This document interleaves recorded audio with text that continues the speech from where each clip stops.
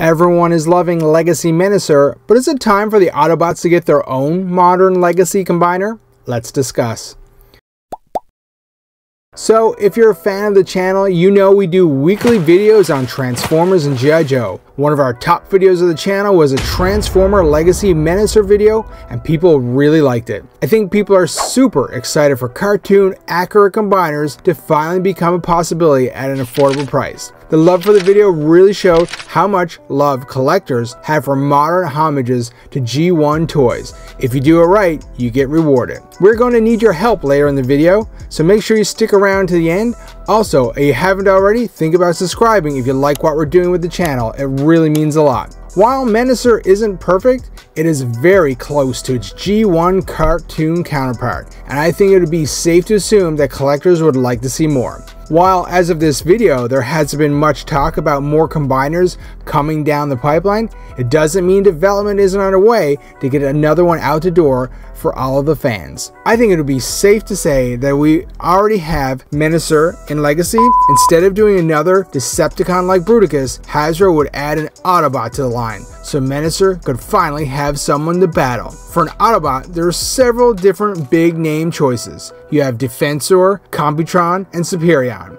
When it comes to every toy announcement, I think if you're watching the videos on this channel, you're well aware there are often two sides to what gets done. There are what the fans and the collectors want to see, and then there's the business side of things and what makes sense in the terms of cost effectiveness and what will bring in a profit for Hasbro and Takara. It's a fine line when it comes to these, and most often than not, the business side will win. However, let's move past that and talk about what we think we may see down the line as part of Legacy, or possibly another line depending on the time frame of release. During the Combiner Wars, we got almost all of the most popular combiners that Transformers has offered. Over the run, there was many, but they all had one thing in common. They were all cookie cutter retool repaints to help cut down the cost. That was why we were able to see so many releases. In fact, this is similar to what we've seen in Generation 1,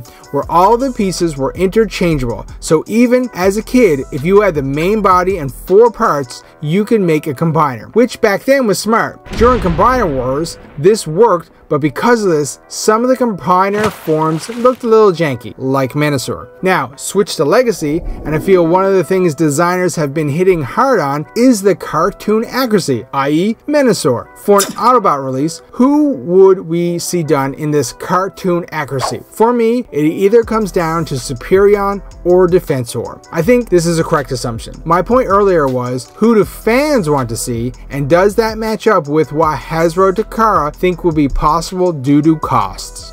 I have to say, I'm torn on this subject. It would be cool to get a fully G1 accurate Superion. Combiner Wars version was pretty good, way better than the Combiner Wars Menasor, but I feel like creating 4 or 5 molds of the aerial bots may be a bit more than Hasbro is willing to spend so late into a line. That's why I mentioned maybe we could see something in another line outside of Legacy. However, the business side of me thinks there may be more of a chance that we would see a Defensor release, for 2 reasons. I feel that Defensor has been a lesser release of the two, so the designers might want to try and get more people interested in him. Secondly, the obvious one being that the center of Defensor's body reminds me a lot of Menasor, and the 4 arms and legs being vehicles. Could it be possible that the designers at Hasbro could do retools on the Stunticons to bring them forth as the rescue vehicles? Wait a second.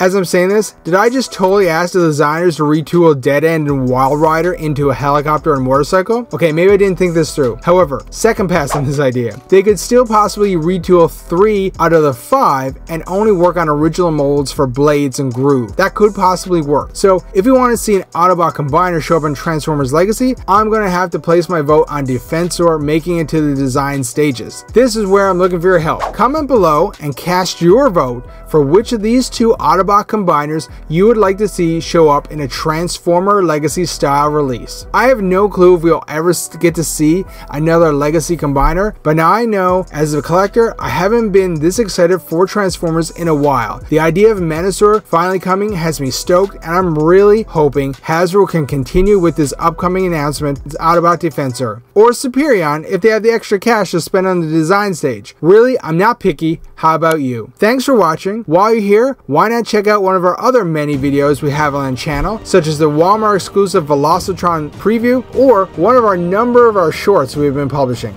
Thanks again.